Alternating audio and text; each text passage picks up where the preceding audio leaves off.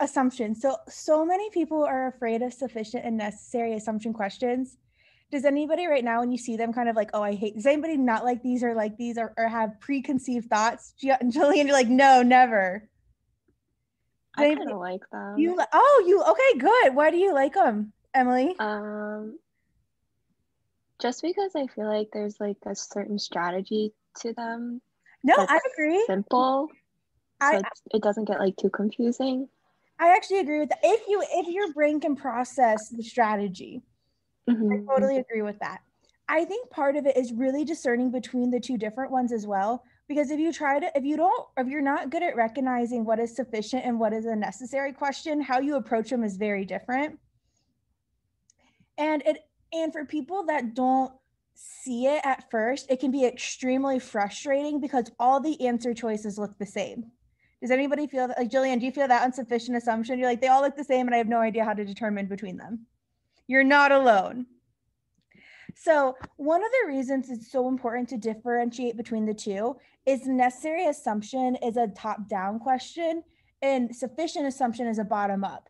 And so one of them, we're looking for more mild answer choices, and the other, we want the strongest answer possible. So clearly, like, that could guide us a different direction if we can't find what we're looking for. And oftentimes in these question types, they will have, in a necessary assumption, one of the answer choices will be a sufficient assumption and vice versa. So there's trick trap answers there too. So what is the difference between sufficient and necessary? So what is an assumption? Do you know, Emily? Like, what does assumption even mean? No, I don't have like a good definition of it. Does anybody have a good definition? Okay, I have a good definition. It's an unsaid premise or an unstated premise. So it's something that we're assuming to be true without saying it. And so what then would be a sufficient assumption, Sabrina? Like, what does sufficient mean? Sufficient means enough. So it's almost like something that we can assume would be enough to cause that. Yeah. So a sufficient assumption is something that's unsaid that we're assuming that would guarantee our conclusion. Excellent. And then, Anna, what does necessary mean? It needs to happen. Yeah, necessary starts with NE, so it's needed. So this is like something that we're not saying, but needs to be true for our conclusion to even have a chance. So assumptions are different from conditional statements, but the logic is similar. So whenever we have conditional statements, we have those if-then statements. So if our sufficient condition, we have to have our necessary condition. Where assumptions are just like an unsaid thing that follows a similar meaning. So if we had our argument here and we have a conclusion and we're looking for the sufficient assumption, our argument's going to be flawed for some reason, and we need to find an answer choice of what's unsaid that needs to be true in order to guarantee this conclusion. So these are like super strengthened questions. And so do we want, on strengthened questions, Anna, do we want strong or mild answers? Strong. Strong. So what do you think about sufficient? Mild. If it's a bottom up for sufficient. Then strong. Strong. Excellent. I haven't said it yet, so you're totally fine. But how I remember it is sufficient, strengthened, stronger. All starts with S. Sufficient, strengthened, stronger. And so sufficient, bringing in new information. And so on our strengthened questions, we have our conclusion. And you know how like we were just trying to bring in new information that gets us closer to that rock? Well, on sufficient assumption questions, we want to bring in something so strong that it guarantees it. Does that make sense? So if I said it's hot outside, therefore we should get ice cream, what would be a sufficient assumption there? So what's our premise? Jillian? It's hot outside, therefore we should get ice cream. It's hot outside, yes. And what's our conclusion, Jillian? We need to get ice cream. We should get ice cream. Is that a valid conclusion? No, why not? What do you know? Why not, Jillian? Oh, you're asking me? Yeah, you're on a roll right now. We're gonna keep like what is this called? Socratic method? What do they call it when like you attack one student and you just call like you're on blast or whatever? Because it doesn't. Wait, I'm sorry. What was the question? Why isn't this a valid conclusion? Because it's just not. It's never. Okay, why is it valid, Emily? Would it be just because it's hot outside? Like just because it's hot outside, it doesn't guarantee that you get ice cream. Why does getting hot outside have anything to do with getting ice cream? They're not related. But what would be our sufficient assumption here that would guarantee that we should get ice cream? So go ahead and put this in the chat. What would be a sufficient assumption here?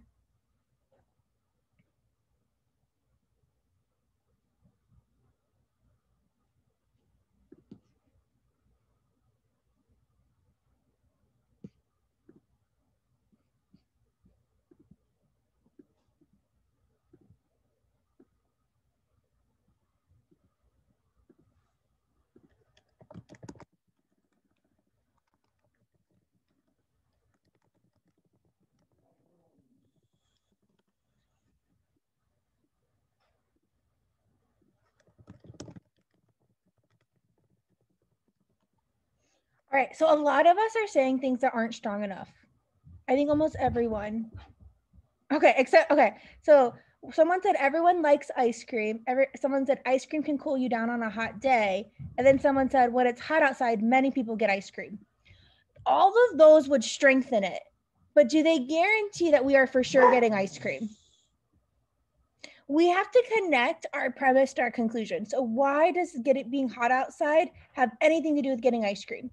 What if we said, whenever it's hot outside, you must get ice cream? Do we see how that's stronger than what we said? And so you're super close on the idea, but that's how that is what's different between a strength and a sufficient, is we almost have to go so far beyond what's strong, and just, even if it sounds silly, to guarantee that. So I have a couple practice here. Oh, just backing up a second, when it comes to identifying between sufficient and necessary, when it comes to identifying the question stem, sufficient assumption questions will have if in it. So like if assumed, and sufficient has F in it. So that's how I remember it. So if assumed is sufficient, which is similar to a strengthen question, like if true would strengthen. Where necessary, which we'll talk about these on Saturday, so don't overly stress, but necessary has depends, requires, or relies. Those are the big words for a necessary assumption. All right. All right, so it's really hot out, it's a really hot day outside. All kids get ice cream when it's hot outside. Therefore, Tia gets ice cream. She's not even here for her lesson of the day. Therefore, Tia gets ice cream. What is our conclusion, Emily? Therefore, or just Tia gets ice cream? Yeah, Tia gets ice cream. Is this valid though, Emily? No. No, why not? Because it doesn't like specify that she's a kid. Well, we don't know anything about Tia, right? Yeah. We have a new variable that we bring in, which is Tia, that we have nothing in one of our premises. So we have one premise that it's really hot outside. And then we have another premise that kids get ice cream when it's hot outside. But what does Tia have anything to do with those? Nothing. And so I want you all to think, what is our sufficient assumption that will guarantee, well, she kind of said it, that will guarantee this conclusion? Jillian, what do you got? Tia is a kid. Tia is a kid. Yeah. Do you see how we connect? Sorry, I know I'm breaking this down to the basic level, but hopefully it's helping. Do you see how we took our conclusion and connected it to one of our premises to guarantee it? That's all we're doing on sufficient assumption. All right, I have one more for us to try. Go ahead and put your answer in the chat of what you think is the sufficient assumption.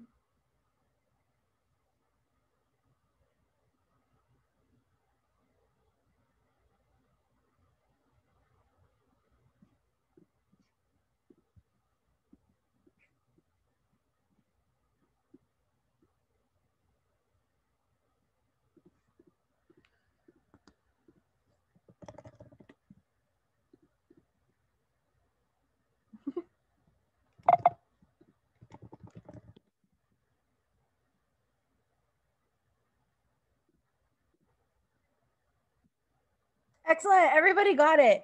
Sabrina doesn't have wings. Couldn't there be a million other reasons why Sabrina is not able to fly? But that one is enough for her to not. Sorry, Sabrina, you don't have wings. You can't fly. Sad day.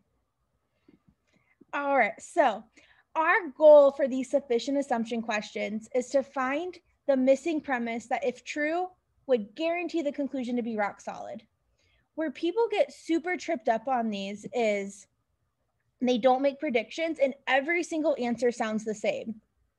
You're going to see, we'll go over some where they sound this. So just like our strengthening questions, we want to read our stimulus, find our conclusion, figure out what that gap is. Oftentimes the conclusion is bringing in a new variable that just comes out of left field. And we're like, this has nothing to do with anything. And we want to make some kind of prediction that will guarantee that conclusion. So as soon as we know that it's a sufficient assumption, or we're like, hey, this conclusion is it, this is golden, I'm going to prove it. We're on team conclusion at that point, and we almost want to solve that puzzle of like, what could I say? All right.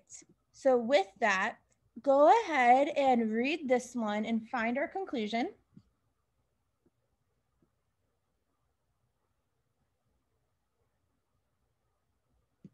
All right, Anna, what's our conclusion? We can conclude from this that Maria trained hard. Yes, and why do we think Maria trained hard, Sabrina? Because she won the local race and she beat the winner from past 4 years. Excellent. Is this valid, Emily? No. Why not? Because we can't assume that she trained hard just because. Maybe everybody like sucked in this race, right? Like nobody trained hard. It was a bunch of losers competing. Like nobody trained hard. It was just a drunken fest. But what could be the sufficient assumption that would guarantee that Maria trained hard? Go ahead and put your prediction in the chat.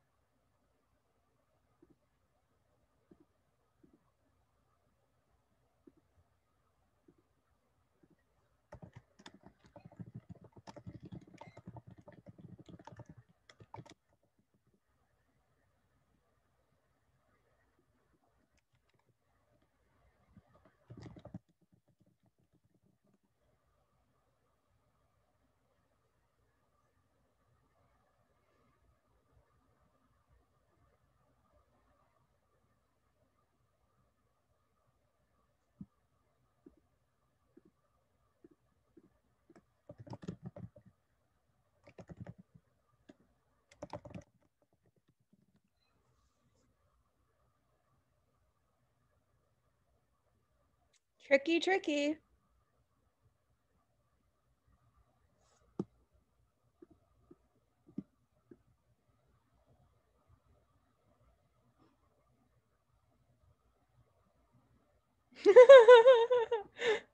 All right, Emily, you have an amazing prediction. What was your prediction? In order to beat the past winners, Maria had to train extra hard every week. Yes. So what I was thinking is like to beat the 4-time winner, someone would have to train hard. Because a lot of people said Maria trained harder than Sue. Why doesn't that work, Emily? Because you could say that Sue only trained like 10 minutes a day or something. Yeah, Sue was crap. What kind of flaw is this, Sabrina? Whenever we say like someone does something more than another, so therefore they are that thing. Relative and absolute. Absolute versus relative. Just because Maria, for the people that said this, just because Maria trained harder than Sue, so relative to Sue, she trained harder, but does that mean Maria trained hard? No. Like I could be like, I'm more of a professional basketball player than you, therefore I'm a professional basketball player. Like, no. All right, so I love that. So go ahead and look at these answers and put your answer in the chat.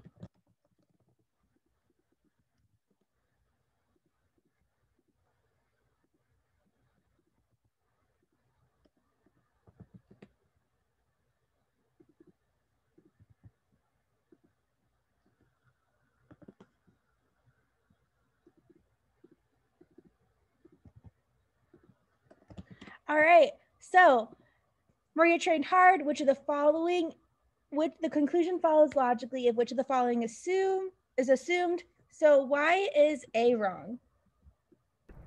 Maybe we kind of just went over it, but it just because Sue did not train as hard as Maria trained, like that isn't strong enough to say why, to conclude that Maria trained hard. Yeah, it's like we have no level, like, okay, Sue, like Maria trained, like this is training hard, this is Maria, this is Sue. We have no idea. All right, this is the trickiest one. Why is B wrong? I mean, I guess I said B was wrong because, I mean, even just because she trained hard, she would win the sailboat race. Like, we don't know if anyone else trained hard. Like, that's not sufficient enough. If she trained hard, she would win. We know that she won, but we don't know how she got there. There could be, like, maybe whoever has the most money wins. She bought them all off. We don't know, but training hard would be enough, but it doesn't guarantee it. Excellent. All right, what about D? Why is D wrong? I don't really know how to explain why D was wrong. It's kind of like B, but Sue. If Sue trained hard, she would win. Okay, cool, Sue. But does that mean that Maria trained hard? Does that have anything to do with Maria, Jillian? Mm-mm. No, it's like, cool. We do know something about, if this were true, what would we know? If this were true, what could we say about, based on our conclusion or based on our argument? What do we know about Sue? She didn't win. Which in turn then? So she didn't train hard. Yes, excellent, because Maria won. Great job. All right, and then why is E wrong? I thought it was just kind of irrelevant. Usually faster. Yeah, what does being faster have to do with? I'm like, yeah, there's a lot of people that are faster than me and don't work as hard as I do. And I'm like, I'm working really hard on this treadmill. Like,